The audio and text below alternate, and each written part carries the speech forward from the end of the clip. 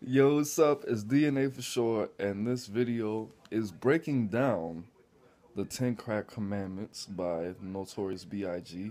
since his death date just passed. I believe it was 18 years ago. Um, Rules to this shit, I wrote me a manual. Number one, rule number uno. Never let no one know how much dough you hold, because you know the cheddar breed jealousy. Especially if that man fucked up, get your ass stuck up. That's pretty self-explanatory. That's just normal street smarts. You know, you don't let people know that when you're about to re-up, which a lot of like every drug dealer that I've ever interacted with or had to deal with or make transitions with, even my friends especially, is telling me that, yo, I'm on my way to re-up, or I just re-up, or I just dropped off the fucking stash, or I got like fucking $50,000 in the trunk right now, I can't even talk, blah blah blah. People just say that really casually. You know, I never really told anybody that I was going to re-up. I did, however, take a couple people with me sometimes because the area that I had to go to and things like that.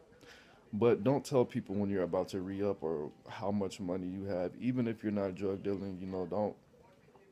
I just got paid. You know, a nigga just got paid. I got you, bro. I got you. Don't do that. You know, telling people, even especially like my roommate was a crackhead, and he was always asking me like the size of my checks when he needed to borrow money, and I'm like, bro, um, switch the subject on his ass. Number two, never let them know your next move. Don't you know how bad boy? Don't you know bad boys move in silence and violence? Take it from your highness. I done squeeze mad clips at these cats for they bricks and chips. That's just an extension of the first rule. Don't let people know that you're about to go do something or you're. I didn't even tell people when I was going to my house or coming from my house or about to go to the store. Like I was just, where you at? I'm in the hood or whatever the fuck I would say. I'm on the street right now. I'm fucking over here by wherever. Just give them a general area or like not even that. Just more like the first rule, not letting people know what you're gonna do, where your mind's at, your location, things like that. Number three, never trust nobody. Your mom's to set that ass up, properly gassed up, hoodied and masked up. For the fast buck, she be laying in the bushes to light that ass up. Never trust nobody. I mean, that's definitely a big factor. You know, when you put trust in certain people for certain things, you become vulnerable, and there will be people who will. You know, like when I was in high school, one of my friends was a square. You know, he was an athlete. He was like, "Yeah, if you don't stop selling weed, I'm gonna tell your mom that you're selling weed or whatever the fuck." Um, that was probably not the case for Biggie Smalls in this situation, but you know, knowledge is power. Information is a weapon. Number four, never get high on your own supply. If you smoke weed, don't sell weed. If you smoke crack, don't sell crack. If you do cocaine, don't sell cocaine. Sell things that you don't do, and if you do those, like for me, I was selling weed, and I smoked a lot of weed, but I was selling a lot of mid at one time.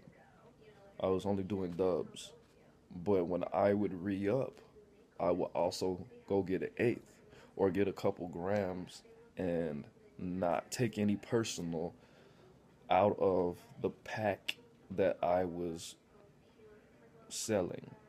So I would get my 2, 3 ounces, quarter pound, and then I would go to a different weed man, a couple miles away, and get some kush or some shit, and just roll up 4 blunts off rip, and just smoke the kush and just sell my dubs all day. That's how I did it, so I wouldn't touch that money, even though I was probably spending. I wasn't losing money by doing that because I had a job. The job was to survive and to pay for the loud and the kush. I mean, and the that was just for gas and food and shit and liquor. Number 5, never sell no crack where you rest at. I don't care if they want an ounce, tell them bounce. I only the people who I fucked with actually came to my house to make transactions, but then they kicked it for a couple hours or rode with me all day. I never, ever, ever told anybody to come to my house. Ever. Ever. Um, I always went to them, even if they're in the other complex. Even if they were in the same complex, they'll be like, "Yeah, I'm on my way." No, let me come bring it to you, or I would fucking um, go somewhere where I would see them walking towards my house before they would get there, and just make a little bird call, turn their head, and then meet me in the little door or a different building. Never eat where you shit. Shit where you eat. Learn from animals. Animals don't fucking take shits next to their water bowls and stuff like that. Keep that shit separate. Um, Number 6, that goddamn credit debit. You think a crackhead paying you back? Shit, forget it. Um, a lot of the times I didn't do fronts. Everybody usually paid me back, and if it wasn't, it was one of the closer homies that I knew would put $5 on some gas or some shit like that, or bring a bottle one day. But no, never do fronts. Like when people ask me if I could front them something, I would just pretend like I didn't hear them or I didn't hear it. They usually have the money, but they just want to get a pack of cigarettes or a bottle or something else. Um, that's why a lot of my clients were not females, because females want shit free and they want fronts all the time. Not all females, but number 7. This rule is so underrated. Keep your family and business completely separated. Money and blood, like, don't mix like two dicks and no bitch. Find yourself some serious shit. Gross. Yeah, when I did have teams and squads and shit like that and cliques, I never involved my family for the most part. I don't think I have. Um, None of my family was really trustworthy. As far as getting it from them, that was another thing. But clicking up or riding around with my cousin while I sell mid and he sells pills or some shit, I never did that with family. Why? It's because, emotions and business are not something that should be mixed. And when you involve your family, if they get caught, it's so easy for you to be linked to them forever. You know, um, that's just one thing. But it's the emotional thing. If anything happens, you don't want to have to whack one of your family members or not talk to them for a very long time just because of money shit. That's not even just the drug dealing business, any business. Um, Money and emotions, using your emotions to make business decisions is not good. Number 8, never keep no weight on you. Them cats that squeeze your guns could hold drums too. I'm pretty sure that's not the lyrics.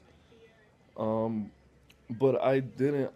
When I would deliver, I wouldn't bring like the whole ounce. People do that. People ride around with the whole ounce. When they get there, take it out, ask you if it's okay, or they have a couple extra bags. But there's not too many people riding around with ounces and pounds and shit, trying to just drop off a dub. Even when I did have to go right across the street, I would drop it off first. Especially, you know, if you just feel like smoking a blunt and you have a fucking half in the car, it's not gonna work. 9 should have been number 1 for me. If you ain't getting bags, stay the fucking police. Some niggas think you snitching and they ain't trying to listen. They be sitting in your kitchen waiting to start hitting. I mean, that's just a given. It's no snitching. It's whatever you do, like, people can get information on your statements and things like that very easily. Number 1. Number 2, like, don't even just, you can say, I don't like to answer questions. I'm not at liberty to discuss that, or I don't want to be seen talking to you. Just get the fuck away from me. Make a scene if you have to, but it's just something that is a lot of the times unavoidable, where they will do it just to start some shit, or pull you over when you got three people. I hated this shit. Pull you over when you got people in your car. You don't remember me? I know you. How you been, buddy? Like, bro. Or they'll be talking to you like they really are involved in your fucking life. And the shit causes problems. Of course, they know what the fuck they're doing. But it's just important just to keep that interaction as make positive and brief as possible, and let and watch your environment to see who saw you talking to the police if anything happens like that. Number 10, a strong word called consignment, strictly for live men, not for freshmen. If you ain't got the clientele, stay hell no, because they going with their money, range lead house no.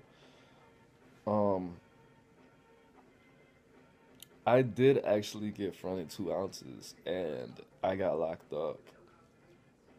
Right. Did I get locked up? I made his money back. That was the summertime. I didn't get locked up in the summertime. I made his money, but oh, he got locked up, and I kept re-ing up because he was dry. I sold his 2 ounces. I think he wanted like 75 or some shit. Um, I sold that 2 ounces in like 3 days, but he got locked up. He got jumped by some kings and got locked up. One of my plugs. And before that, actually, I had been trying to re-up for like 2 days, and I had to go all the way to the south side to get some better shit for about $25 more. But I kept re-ing up and spending his money, and he was getting mad, and stuff like that. But he ended up getting locked up, and for about a month.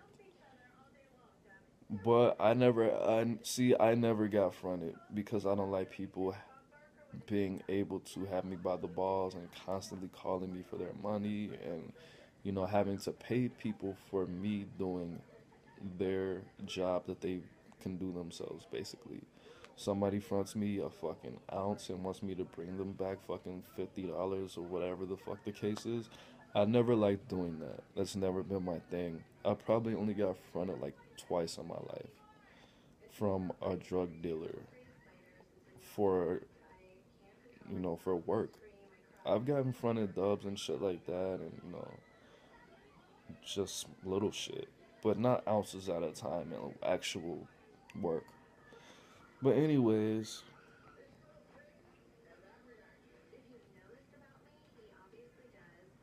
he goes on to say that if you don't follow these rules, you're gonna be dead or in jail, or your girl's gonna snitch on you, and because she sniffed a whole half a cake, and she sucks a good dick, and she can make steaks and things like that. But it's not that open and shut. 10 crack commandments is not the end all be all to not being dead or in jail, but